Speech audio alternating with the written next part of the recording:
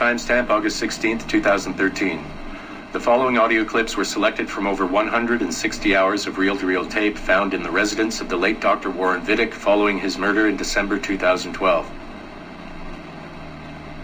According to labels on the tape's canisters, these recordings were made over a 14-month period between 1980 and 1981 without the consent of their primary subject, Mrs. Eileen Bach, a colleague of Dr. Vidic's and the originator of Abstergo's surrogate initiative. Mrs. Bach is now deceased. It should be stated unequivocally that Dr. Vidic made these recordings illegally and of his own volition using wiretaps and hidden microphones. Abstergo Industries had no knowledge of his actions and disavows any responsibility for them. And we're live. Capacitors at full. Ease the signal in. A little more. You feel anything? Don't be timid. Double it. No, we're taking it easy. 20%. 30. Eileen, go easy. We're 6 past yesterday. And boost the inputs. Too risky. Not if we split the I/O signals. 25%. Ease up. Oh, okay. There. I see something. What is it? Mein Gott. I hear talking. You're okay? Ja, ich höre Stimmen. It's German. Mein Name ist Miriam Kurz. I see a light. It's cold. Ich werde nichts sagen. There's a man with me. Mehr werde ich nicht sagen. Keep an eye on our vitals. Mein Name ist Miriam Kurz und ich bin eine Navajo. Des Hitlers Zwang, der macht uns klein.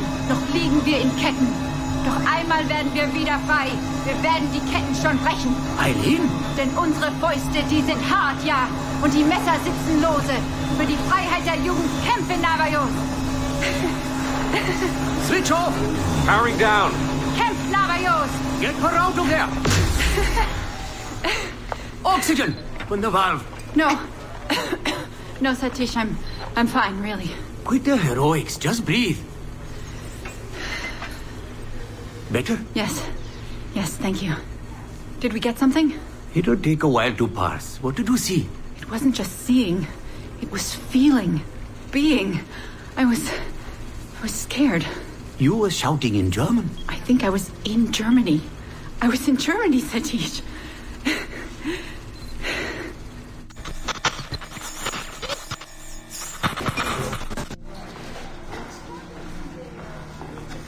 Good morning. Well rested? Exhausted. Yesterday was an incredible find. Seems so. What did it feel like? It's foggy, but I relived the memories of a young German woman. Early 20s, I think. A man was interrogating me, looming over me and asking questions. He was shouting, but I was shouting back. And then this poem just came out, like a chant. Fascinating. I'm eager for you to hear the tape. Is it ready? Yes, we transliterated the data onto an audio file. It took all night to process the language. Spool it up. Of course. Have a seat. Judging by the subject matter and the setting, I'd say you landed somewhere in Germany in the 1940s, 1 or 2 generations back. During the war, I'd imagine. 1940s Germany? That would be Miriam Kurz, my ex-husband's mother. So she's not related to you in any way? God, I hope not. I'd hate to find out my ex-husband is also my brother. Well, if it was Miriam Kurz, then we hit a home run. You tapped into someone else's bloodline entirely. Should we celebrate? We'll listen first. Surrogate Initiative, Test Session 23, July 29th, 1980. Host, Eileen Bach. DNA sample SB1970. It's a little garbled at first. This is you settling into the memory. Your name, say it. My name is Miriam Kurz. Louder. My name is Miriam Kurz, and I am Navajo. Where did you last see the artifact? Who holds it now? I'll say nothing. I've told you all I will. I don't believe that is true. Who has the artifact? Hitler's dictates make us small, and are bound in chains. But one day again, we shall walk tall. No binds will us restrain. Enough! For hard our fists, yes, and knives at our wrists for you to be free. Navajos lay siege. Knock her away. Navajos lay siege. And that's where we pull you out. Whoa. What would it take to get a visual render of all that? Months, unfortunately. It took 13 hours just to process the audio. Visual takes much longer. But Vidic is able to record audio and visual in real time. How does he do it? His subjects are exploring their own genetic memories. That requires much less processing power. Hold on, sorry. Eileen here. Hello. You have 10 o'clock in Lillian's office. It's 10:13 now. Oh, shit. I'm sorry. Tell her I'll be right there. And tell her we have some good news. No problem. You in trouble? The monthly progress report. I'm trying to be honest about our progress, but no matter how much I polish our facts, Warren Vidic swoops in, promising the moon for pennies, and gets 10 times the funding for his Animus project. Well, we are using his Animus technology. He's the foundation. We are the skyscraper. Which is why he should be a tech lead, not a project director. Good work, Satish.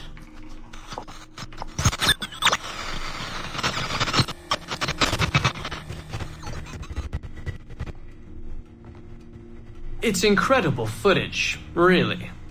Clear and vivid. And the subject was synced for a full 62 minutes. Came out speaking French after his last session. Passably fluent. And with full recall of everything he'd gone through. Sorry I'm late. I was reviewing some data. It's fine. Warren was just telling me about his first subject, Mr. No names. Call him Subject 1. Confidentiality. And how about you, Eileen? What's your good news? Well, we did it. We synced with an unembedded memory outside the bloodline. That's a first. Really? Satish was able to process the audio today. A short clip. You can hear it for yourself. Only audio? No real-time memory feeds like Vidic has? Well, that's the difficulty with surrogate genetic memory data. Because I'm viewing memories not embedded in my own DNA, we can't rely on my cognitive faculties to help me process the signal. All we can do is record the raw data and transliterate it later. Hold on. You're running this experiment on yourself? I am. It's going well. I don't like the sound of that. Look, the sample I'm using, the DNA comes from my own son. It's safer this way. Ah, good thinking. 50% of my son's DNA is also mine, which reduces the danger by a huge margin. Meaning, I can now explore the memories of people who aren't directly related to me on his father's side. But for brief periods of time, I imagine. Right. Just a minute or two so far, but we're getting there. Come by the lab and listen for yourself. I will, when I have a moment. Unfortunately, work beckons. Ladies? That man is colder than a San Francisco summer. Stay focused, Eileen. You both have important work to do. Obviously. But my work requires his Animus technology. I feel a little caged in. That's collaboration, Eileen. It's how science works. I shouldn't have to remind you. I know. I'm just tired. Stop by and see us today. We have a lot to share. If not today, then this week sometime. Thank you.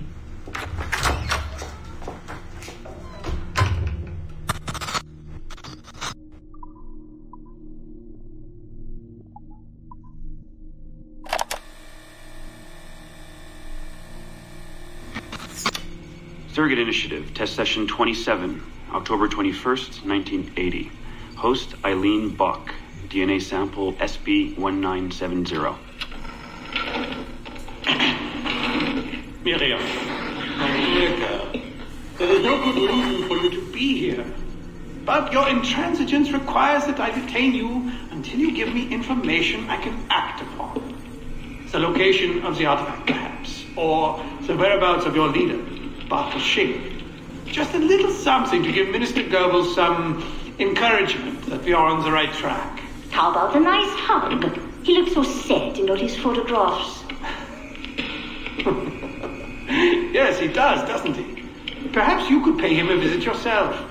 He likes beautiful women. Actresses, musicians. Pirates? That's right, pirates. Pirates of the Edelweiss. Isn't that what you kids call yourselves? It's very amusing. And illegal, of course. Breaking Hitler's laws is half the fun. Oh, I imagine so. I imagine you were having a wonderful time just before we captured you on your search for friends. And that's the end of it. Damn it. Why can't we sustain the signal for more than just a few minutes? I need to relax. That's not the issue. This is dangerous work. These memories aren't in your bloodline. That's why it's not holding. There's got to be a solution. Any idea what they mean by the artifact? I've heard it a few times now. Not sure. I don't think Miriam knew either. Not much comes into her mind when she asks about it. But she's protecting the other members of her group, the Edelweiss Pirates or something? Yeah. Bartol Schink. Have we looked him up? No, we can. We should. Put your intern on it. Right. High priority. Yeah. This isn't getting any easier. Jesus.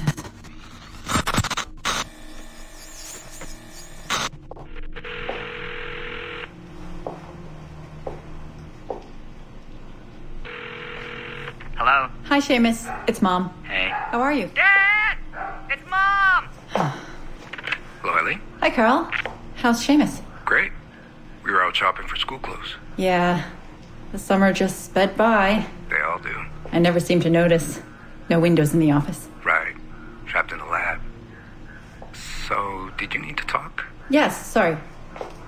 I was curious about your mother, actually. Oh. Okay. How much did she talk about the war when you were growing up? Not often. Bits and pieces. Why? I was doing some research last week about World War II, and something came up about the Edelweiss Pirates, or the Navajos, and your mother's name popped up. Really? That's an odd coincidence. Does any of that ring a bell? Yeah. Mom ran with that group while the war was on. There were a group of kids who wanted to avoid the Hitler Youth programs, but in later years they escalated their activities to, bigger ideas like vandalism and sabotage. But why Navajos and pirates? Just some of the names they used. Navajos, Edelweiss Pirates, you know, kids. There were little pins, little white flowers. I may still have hers. That's interesting. And this is for work? Researching my mother? Not exactly, but... Sorry, I can't talk about it. Right. You never could. Hey, don't. I didn't mean to be flippant. No. Don't mind me. All for the greater good. I like to think so.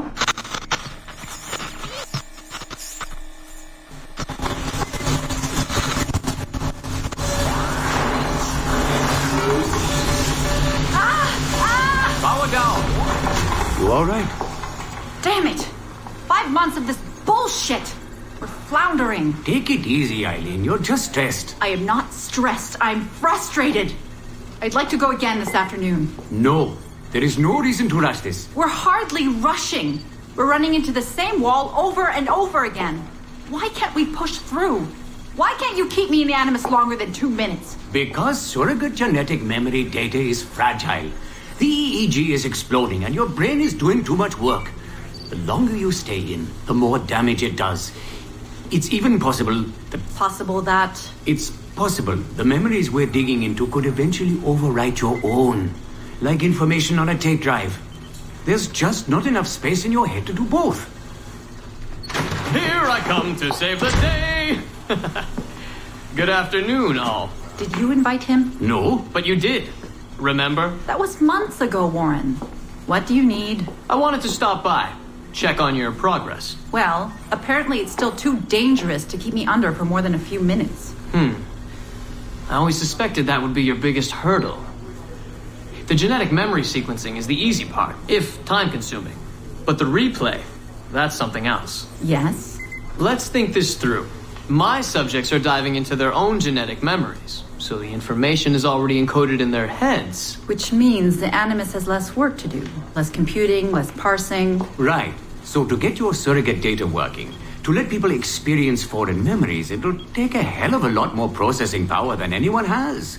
Even Abstergo Industries. Ideally, we'd like to build an external processor that mirrors as many brain functions as possible.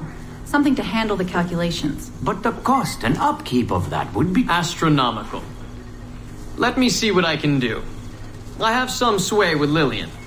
We won't build Rome in a day, but if we focus on the pretty buildings first, maybe we'll achieve something. Thank you, Warren. Till next, folks.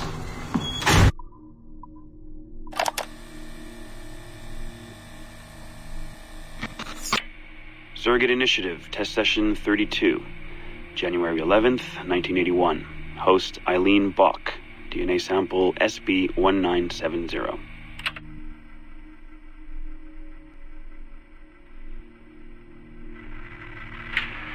Miriam? Miriam, is that you? Are you in here? Bartle! Oh, thank God you're safe. You've been very sick. Bartle, how did they find you? Oh, Jesus, what would they do to you? Has they hurt you? That's all. I told them nothing. All they do every day is ask about you and that artifact. But I didn't tell them anything. Nothing. I know you didn't, Miriam. But how are you? You aren't hurt? Not badly, no. I'm fine. Good. We need to get the message out to Oscar. Somehow. We need to tell him where... Very interesting footage, Eileen. This is Germany, you said. World War II? Most of the memories I've been able to access come from a period where Miriam was imprisoned by Nazis in Cologne. Miriam. Is she still alive? No, she was my ex-husband's mother. She passed away about 5 years ago. Well, she was spirited. An impressive lady. Definitely. And the man, Bartle. He made reference to an artifact. Any idea what that is? My team is looking into that, but it's not our first priority. We still need... It is now. Really? You must have other recordings of this woman. Are there any other mentions of this artifact I should know about? Half a dozen or so, yes. What's this about? You have questions, I understand that. I don't have answers for you. Not right now, but I do have money. And if you get me those recordings and bring me any other artifact references you find, then I will triple your operating budget for as long as I can. Triple my budget? My God, what is this? 9 a.m. Monday morning, my office. We have a lot to discuss. But Lillian, I don't... Have a good weekend, Mrs. Bach. Fantastic work.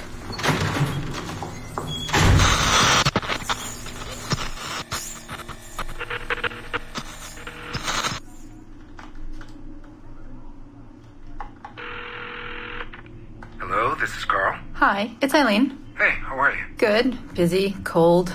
The winter's been terrible. Seamus won't like that. The weather's been mild out here. Well, he's only coming for a month. He'll live. And I'll be so busy he won't have to worry about his mother bothering him. Still working 12-hour days. I should move a bed into my lab. Look, if you're too busy, Seamus can stay with me. No, I want to see him. We'll have fun. You're not too busy to be a mom and a genius. Of course not. His flight lands at 8:15 p.m. tomorrow night. You'll be there? Of course. 8:15 p.m. Let him know you'll be there. Thanks, Carl. I need to run. I'm sorry. Take care. You too.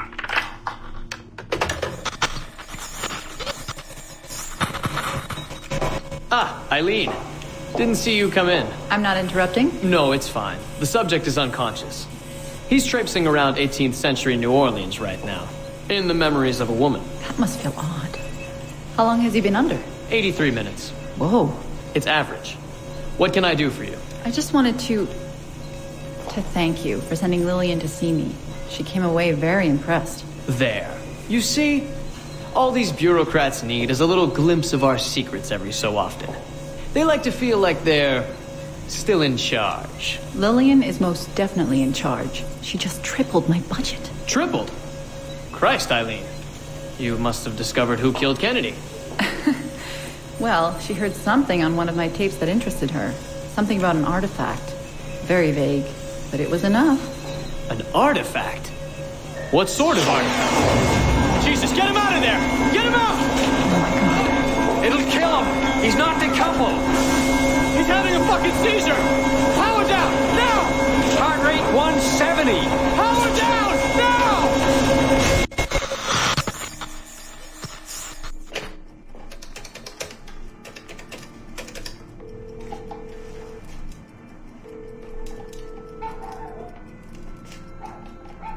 Eileen, Warren here. I was all ready to apologize for the late call, but you seem to be away. Maybe with your son. Listen. Since the unfortunate incident with Subject 1, there's been a lot of dire talk around the office about my Animus project. About shutting it down. About it being unsafe. Typical top brass bullshit.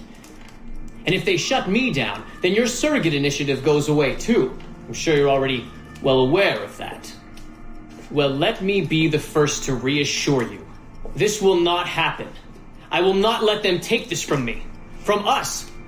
I will not let one death, Of an undiagnosed epileptic, I should add. I will not let this destroy the decades of incredible research done by our predecessors, and the 5 years I've spent perfecting the Animus. There's still more work to be done, and countless rewards to be reaped. So I wanted you to be the first to know. I have decided to volunteer myself as my second subject. I am convinced that the Animus is perfectly safe, provided I stay within the boundaries of my own ancestral bloodline. Next week, I plan to prove this by staying a full 4 hours in the Animus. I would be grateful if you and your team would monitor my progress. And after this necessary but ridiculous proof of concept, I give you my word that I will work closely with you to solve your outstanding problems. Your surrogate initiative is a bold idea, and I do believe it is the future of the Animus project. But while we have the Animus itself, I do not want to waste precious opportunities to prove its safety. I'll see you in the office on Monday. Goodbye.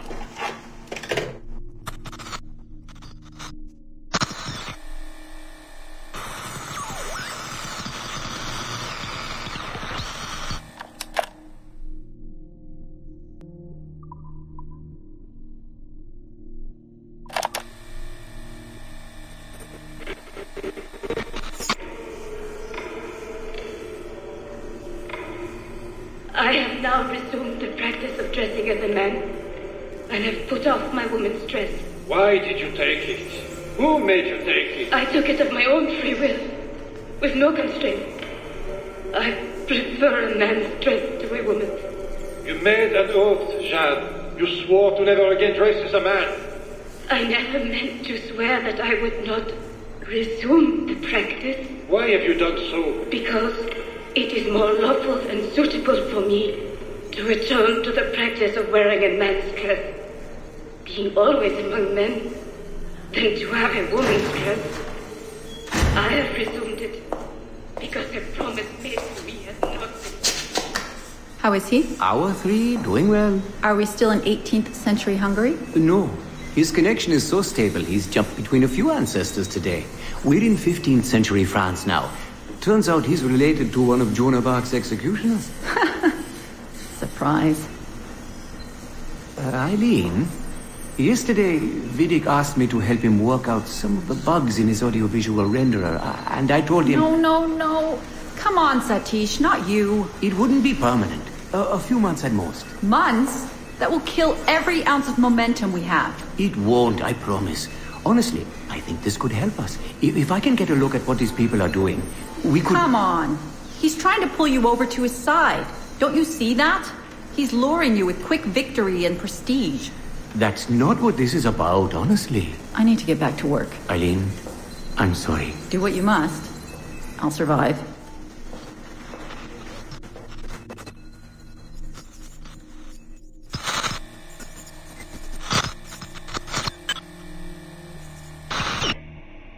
Surrogate Initiative, Test Session 32, April 2nd, 1981. Host Eileen Bach. DNA sample SB1970. Miriam, are you awake? What? Miriam, they're coming for me. Oh, is it guards? I see them from my window, amassing in the courtyard. My time is up. Bartle, don't say this. You don't know that. Forgive me for this, Miriam. But I must tell you something. The artifact. We have it. But only Oscar and I know its location. Don't tell me. They will release you. Your family has connections. You must take the artifact and bring it to the assassins in Paris. Please don't. I don't want to know. It's safer if I don't. Hush now. If I die, knowledge of its location dies with me. You must bring it to the assassins. Assassins? I don't understand. The spire of St. Petrus. No, I don't want to hear. Cell 7! Stand!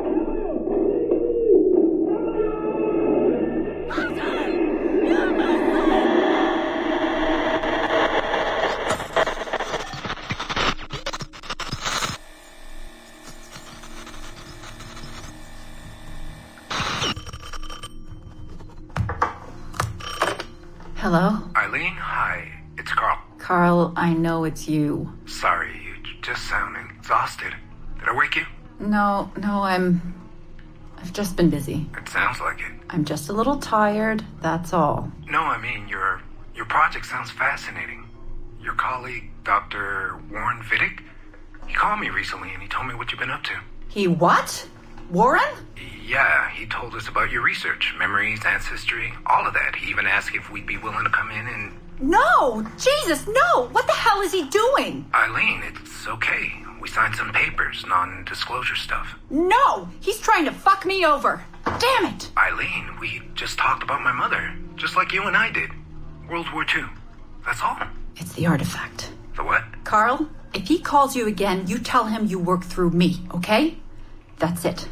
Vidic has been a pain in my ass for years, and I don't need him getting all the glory for my 2 years of hard work. All right.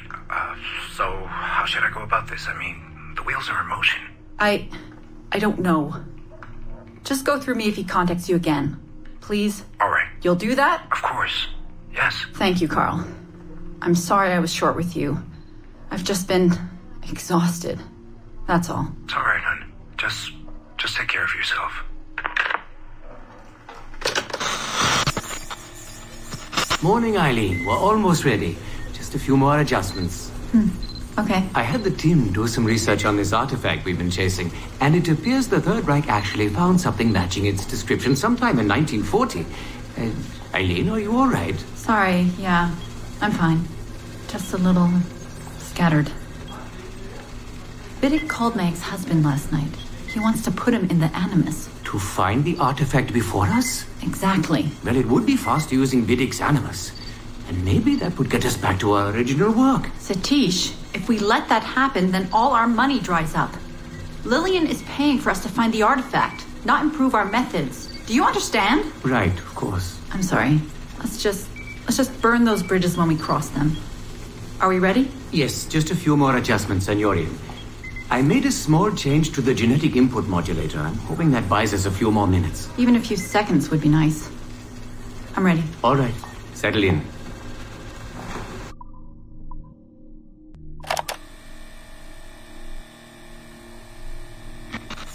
Surrogate Initiative, Test Session 37, August 9th, 1981.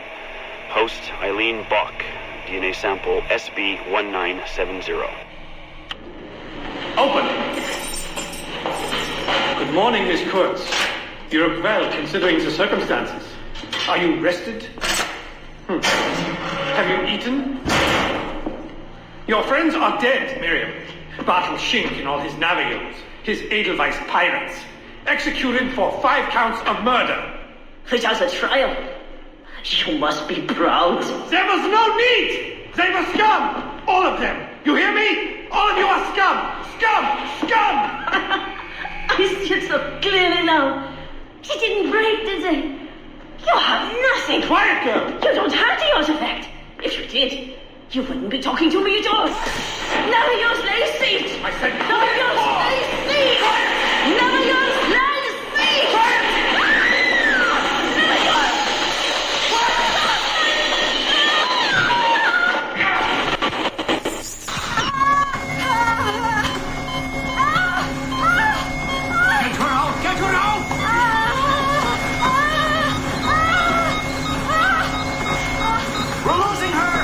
Get down! Everything!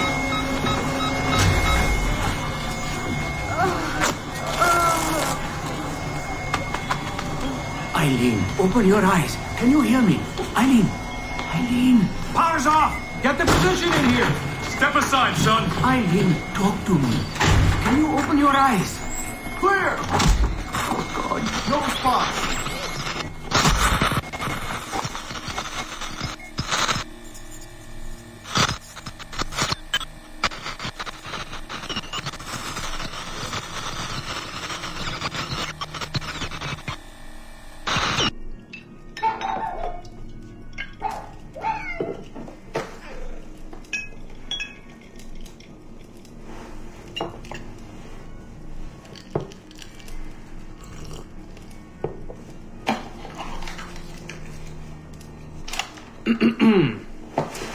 All right.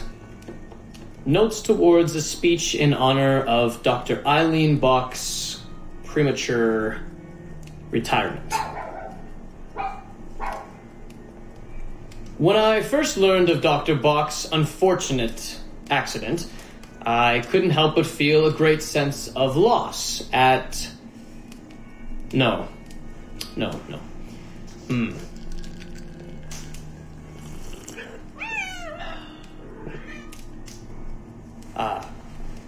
Dr. Eileen Bach has and always will be a friend and colleague. When I first learned of her unfortunate accident, I was shocked, of course. To see any friend injured in such a way is deeply upsetting. And to further learn that her injuries were severe enough to force a premature conclusion to her brilliant career, well, I would not wish that fate on anyone. But if there is any solace to be found in her accident, it may be this: that she was injured in service of her research, in service of work that she cherished most dearly. And it is thanks to her, it is due to her diligence, that some of the mysteries of genetic memory have been further illuminated. And while it is true that work on her project, the surrogate initiative, as she called it, has been temporarily halted, the copious amount of work she has done over the past 3 years has been incredibly valuable. So while her work has been suspended for the time being, her legacy will most certainly live on.